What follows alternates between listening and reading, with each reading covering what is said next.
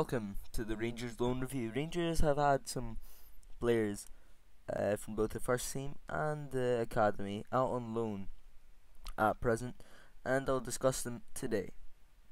First up, it's Glenn Middleton, who's been loaned out to St Johnstone. Glenn has featured in Colin Davidson's starting lineup in the league game against Dundee United. Despite their defeat for the Saints, Middleton played the full 90 minutes and had a shot on goal. St Johnstone will be hoping to bounce back from that loss, but they also had the Europa Conference League the Europa Conference League game against Lask, where he's played. So far, he has scored one goal for St Johnstone. Lewis Mayo, Partick Thistle. Lewis was in Ian McCall's starting 11 on Saturday against Arbroath in the championship fixture.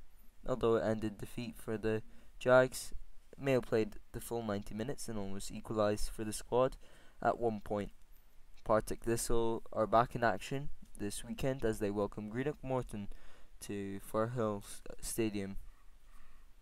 He's made 4 appearances and scored 0 goals. For this next one, I'm going to stay with Partick Thistle, and it is Jake Hasty, who has recently signed for the Jags on a 1-year loan deal.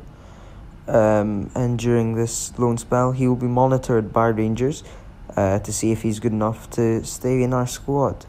So not really much on Hasty, but hopefully he can, get some game time this season. Jack Thompson has featured in Queen's Park's lineup, and he's played a couple games down there.